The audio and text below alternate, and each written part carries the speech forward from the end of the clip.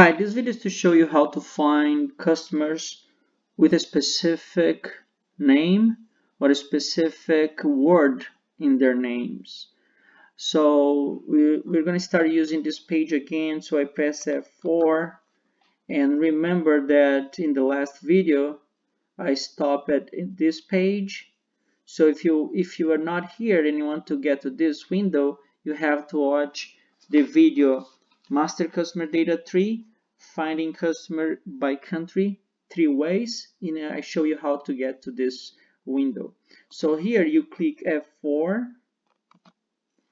and then F4 you have Customers General. So you have to type your 3 digits in search term. So my 3 digits is 100. You have to know yours. And let's say I want to find customers that has bike in their names. So what I do is I type asterisks, bike asterisks, because I want everything. I want names that have bike in the middle. So the asterisks tell me that I can include everything that comes after bike and everything that comes before bike. Okay.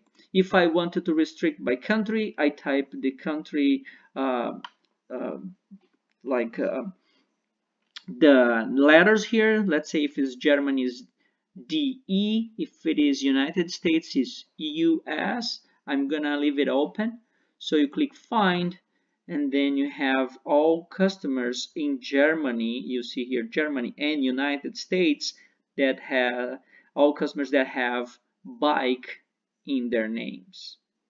Okay, and then you can select here and go over more details about your customer.